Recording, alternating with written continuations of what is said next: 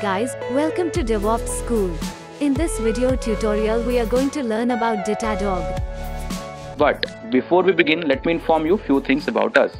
DevOps School is one of the leading platforms which offers DevOps, cloud and containers technology training and certification programs for freshers and established professionals who wish to update and consolidate their skills in the dynamic IT scenario. We ensure that the training solutions are delivered by highly experienced domain experts with practical working experience in various verticals.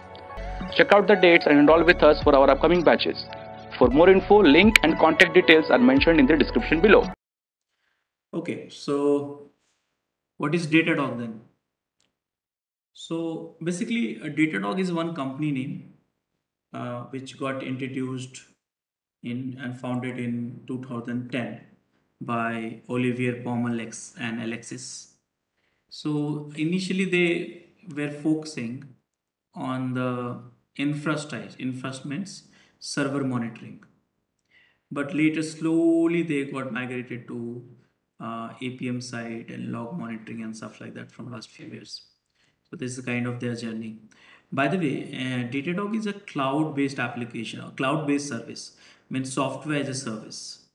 Okay, that means if you ask me, Rajesh, I want to install Datadog server, then I would say no need to install because it's online service. It's a SaaS based platform. So you have already the platform available and just you have to collect the matrices, collect the all the traces and all, store it at a Datadog SaaS, and there only you explore, analyze, alert and dashboard. So that is something a kind of platform. So it's a SaaS based software. All of you are understanding it, right? Right. So no server setup, no maintenance work and all. So how do you go inside that? So it's like a free account. You can get it for 14 days or something and then get started. So why Datadog? So here, very simple way I'll put it. See, of course you need some platform, but for what? A platform for observability. Now, so you need certain functionality. Okay, you need some certain functionality. The tool should be providing it to you. And what you need. So Datadog is providing certain functionality. Okay, what you and me needs for setting up observability. But not only that functionality should be available, but also it should be easy to use manner actually. Okay, it should be easy to use manner. Okay, so that is a one more thing. So it should be easy to use manner, and if someone wants to replicate the same functionality what Datadog provides it, then it's very difficult. So that's the reason we are using Datadog. Very simple thing. Okay, so you'll ask Rajesh what functionality Datadog will provide. So guys, I have a hell lot of functionality, but here just at a high level, Datadog, because I told you very clearly, it's a SaaS based software.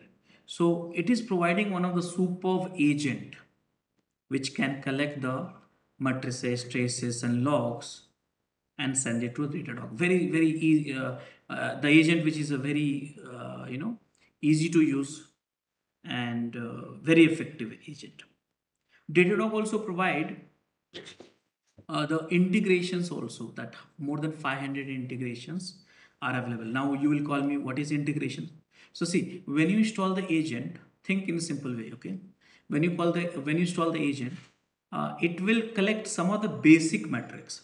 Basic metrics means it will collect the CPU, RAM, network, disk and all. These are basic metrics. Every server you install, these are the basic metrics. But it will not, but Datadog, we have no idea about what applications you are running in that particular platform. You may be running Apache, Nginx, Tomcat, JBoss, IS, WebLogic, WebSphere, MySQL, Postgres. Thousands of applications are there. Thousands of applications. So he may not be available, knowing that agent may not be knowing what other tools which you want a matrix. So, and for that, what Datadog has done it, they have develop an integration. That means any tools which you want, just go ahead, integrate it, and agent will start capturing those additional tools and services as well. Okay, so that functionality Datadog have it. And you have a events monitoring also. One of the superb dashboard you have it, I'll teach you. I think dashboard will go into the 5th day session or 4th day, second half or something. So, and alerting, one of the most advanced alerting mechanism you can find at Datadog. So these are the functionality you get on Datadog. The same functionality actually you need it for setting up observability. You need a superb agent, you need a lot of integrations, you need event management, you need dashboard, you need alerting.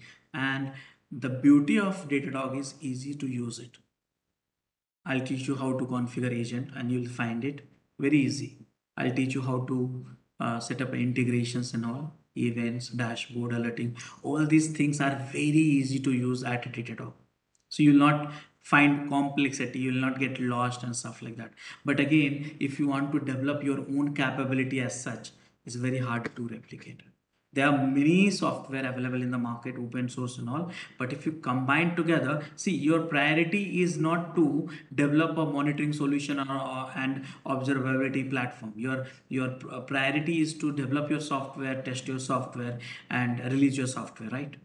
So yes, Datadog is providing a functionality what you need it, which is very easy to use it and hard to replicate. Yes, of course, there are so many products which we have in the market, and Datadog is one of the leading one.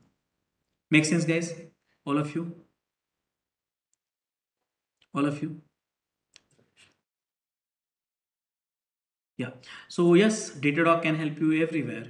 Application availability, application performance, reliability, network availability, network performance, reliability, server availability, server performance, server reliability, and stuff like that. So Datadog will help you. And how do we get started? So you don't have to worry about too much. Just install the agent. Agent automatically starts sending the data to the Datadog SaaS-based platform. And if you have different integrations, you want to enable that, you can integrate and get started in app.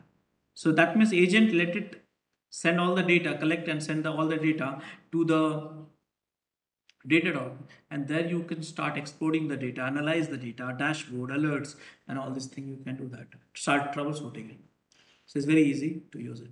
This image is outdated about the Datadog high-level architecture, which is a SaaS base.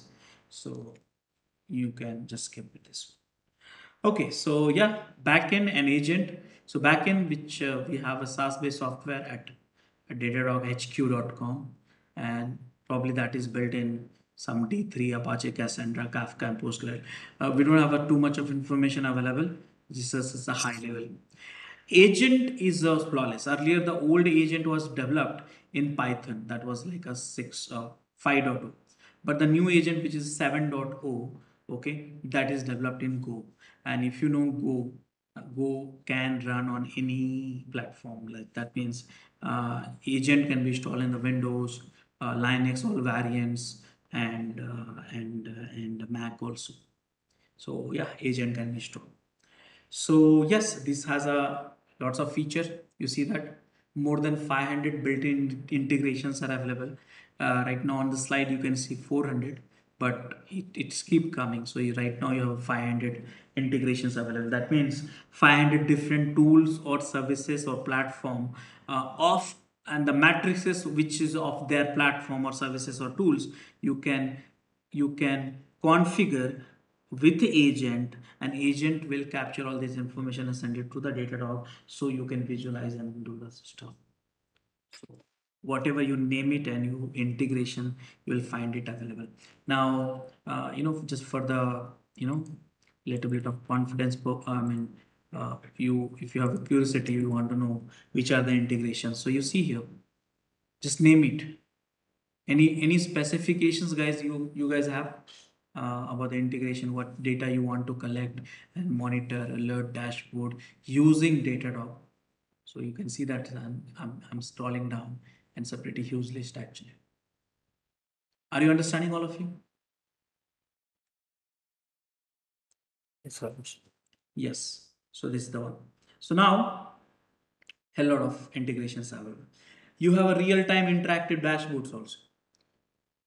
You have unified log management, log monitoring, right? Because you want to set up a observability. So metrics is one thing which we is talking about, agent and integrations and dashboard. Then logs. You have to capture the logs also. System log and applications log, store it at one place and analyzing it. You need to have a next generation APM also, trace monitoring, monitor, troubleshoot, and optimize end-to-end application performance. Correct? So this also you need to master it. And network performance monitoring also. Synthetic monitoring also. Real user monitoring also. Okay, Actionable what is alert. synthetic monitoring? Okay. So synthetic monitoring, I'll have one dedicated sessions for it, but just Sure. because I just want to give you some idea about it. So synthetic monitoring, okay. Let's start with the APM actually. APM. So APM, see, uh, I'll put it in this way. I need to explain you. Just give you the context so you'll not get confused going further. So here, this is what happens. This is user, okay, and this is their laptop devices. And you type browser and travel to the DNS server, then your load balancer, and then after that web server, web layer, and then you have a multiple app layer. Now in the world of microservices, multiple app layer you have it. These all are app layer. And then finally you have a database layer. So this concept you understand, right? All of you, So, correct? Now, Yes. this app layer, there is one application running and there is a class 1 and class 2. And in this class, I'll not complicate too much. Method you write, right? Multiple methods are there. Correct. All of you? Are you okay? Class, methods, functions, all of you understand that, right? in Java. Java or any programming language is the same, something similar. All oops concept. Yeah. So guys, the question was, what is APM? First question, you should ask what is APM. So APM will give you all the response time between this to this, between each class to this, method to method this to this to this, and this to this. So internal traces, whether how much time it got loaded, milliseconds, x milliseconds, method to method, x milliseconds, milliseconds. So here APM will help you to find out all the internal traces overall for the users. And here, this all information will be stored at the Datadog, where you can analyze it and see that where is the problem. Right now, at a high level, I'm teaching you. We'll get into the detailing upcoming days and get it. So, did you understand the APM at least? Application performance management. So these all are the traces actually. So this is one trace, this is one trace, this is one trace, this is one trace, this is one trace like that. All of you are understanding?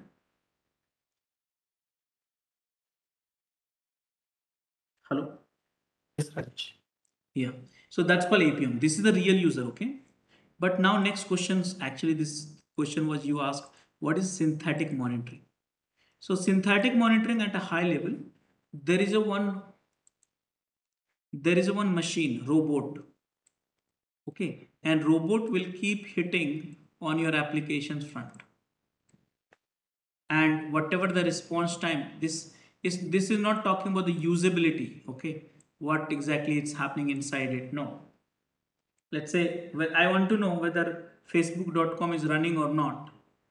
So I will set up a synthetic, because synthetic is robot can run 24 by 7, 365 days in a week at a certain interval. But this real user cannot, correct? All of you? So this is a synthetic monitoring. You set up a robots, sort of some tools are there, which you set it up in the different locations. And this will hit the API and the URL. It has no relationship from inside what is happening. And whatever the response you get it, it will store, and this is called synthetic monitoring.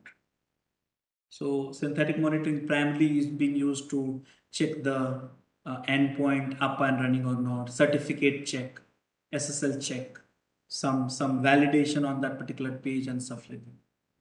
Understood, all of you? Yes, so it'll keep on storing all the logs for all the hits, right? All the hits, the response, all the response, Datadog will keep storing it. And synthetic monitoring will be enabled only on servers or also on services, or only it is Any on en- servers. any endpoint like HTTP or TCP, UDP, endpoint means HTTP dot www devoschool.com or facebook.com or amazon.com. These are the endpoint, or IP address also is a one point endpoint. Any endpoint you want to monitor, primarily we are using. But nowadays, synthetic monitoring is also getting evolved. So synthetic monitoring typically is done by robots, like tools. uh, APM, the traffic which is being done through the real user. Make sense? Oh, yeah. Yeah. So because the real user can log in, register, use that services. So that experience we want to know. Let's say you search the mobile phone on Facebook.com, Flipkart.com. After that, you select the product, two microservices. After that, you go into the cart, three microservices. After that, you make a payment, fourth microservices. After that, you get into the order, fifth microservices. Now we want to trace that. How was the response for each? That's called APM. That's called APM. How was the response for each between the each traces for that particular transactions? Make sense, guys? Yeah. Yes. So Yes. yes, a real user monitoring. You might heard about it. So actually, this is the application performance monitoring. This one I explained. But there's one more thing which is called real user monitoring. So real user monitoring, what happens? The real user accessing the endpoints instead of robot or tools. And this real user monitoring accessing this endpoint, and this will whatever the response. So real user monitoring always access the endpoint using the browser, different devices. So here you'll get the response. So real user monitoring you get here, synthetic you get here, and internal all the traces you get here. So combining all these three types of things, you can understand the user experience actually. How is that user is experiencing your software or your platform and all stuff like that. Okay, so real user monitoring also is enabled at Datadog. You have an actionable alerting solution, very nice platform for setting up alert. I'd never faced any issue setting up alerts here. API also, or everything is available on the API and stuff like that. So how do we get started? How do we get started? So yes, we have a website which is called datadoghq.com, and you can start with it. So it's a 14 days trial period. You can get everything and you can get started.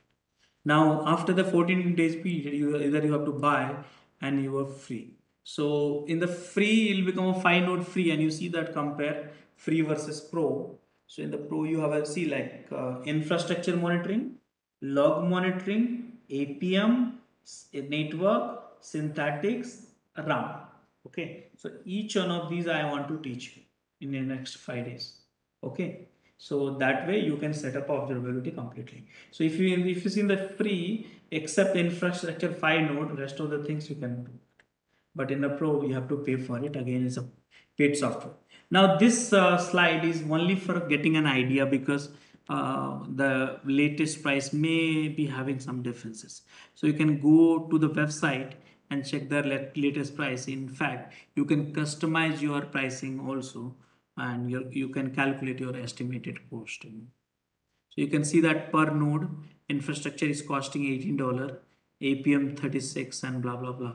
So it's like yeah, once you are at that positions where you can take up a call for the sales and pricing, then probably this will help you.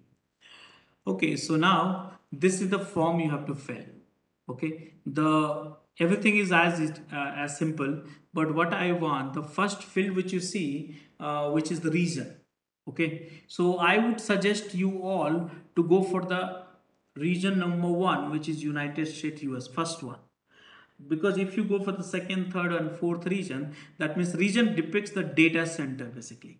So if you have a 5 regions so far at the Datadog by today, so any data center, any region you select, your data will be stored in that data center only. So there are few regions we have in USA and few regions we have in Europe. In India, we don't have any region so far. Okay. Hey, can you share the URL over chat? I mean, I'll do Rajesh. that. I'll do that. So just a second. Just a second. Let me complete this. Yeah.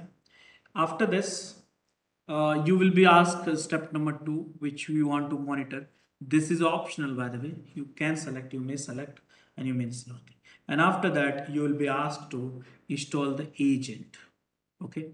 So this is something which we have to do that. So agent will be installed in Windows, Mac, Linux, different platform of Linux, and agent will pick up those data, send it to Datadog, and all sort of data you want to have it at Datadog website.